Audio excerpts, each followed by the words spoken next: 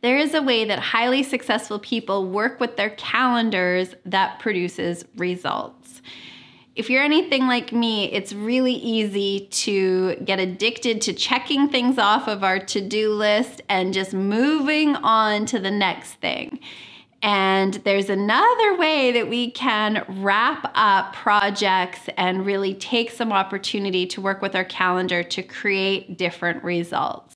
This week, I'm in Jasper with a group of business owners where we're wrapping up this past year and setting new goals and strategic plans for 2023.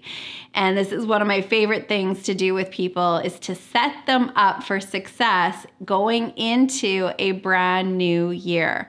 As we're wrapping up this past year of life and setting ourselves up to go into a brand new year, 2023, I want to take you through a process to do that well. And so make sure you get registered for this free masterclass called Wrap Up and Launch, a way to wrap up this past year in a very specific way and set yourself up for success going into this new year.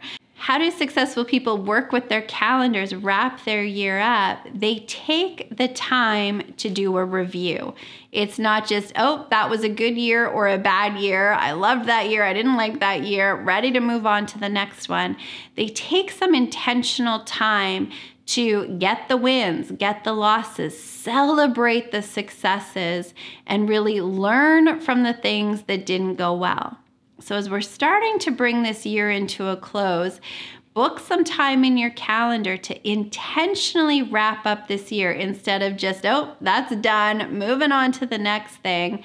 Review the year. How did you do on your goals? Remember back on January 1st when you set some New Year's resolutions? Are you where you hope to be by now? How's your year gone? What were some of the highlights? What were some of the successes?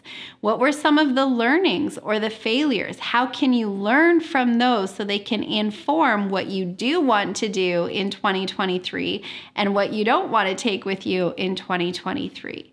Highly successful people take the time to review the wins and the losses. What went well? What can we learn from? And how can that inform us as we're setting new goals? And again, we're going to take the time to do this. So book it in your calendar where we'll take an hour to really intentionally wrap up this year and launch you into 2023, setting yourself up for success. You can go ahead and register for that masterclass in the comments. Go to my website. The link will be there. And let's get you set up to really create the best year ever. Here is to you living a life you love.